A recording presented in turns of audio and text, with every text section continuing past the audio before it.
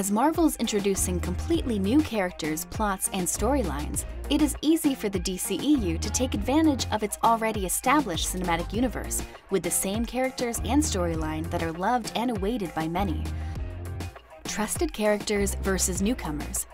DC, meanwhile, has a slate of films coming in the next 2 years that are already poised to be hits: a Wonder Woman sequel, a new Batman movie, and a new version of Suicide Squad, competitive star power.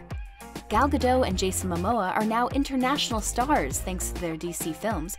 Robert Pattinson is a major draw for the Batman, and the Suicide Squad has names like Margot Robbie, Idris Elba, Michael Rooker, and Taika Waititi attached.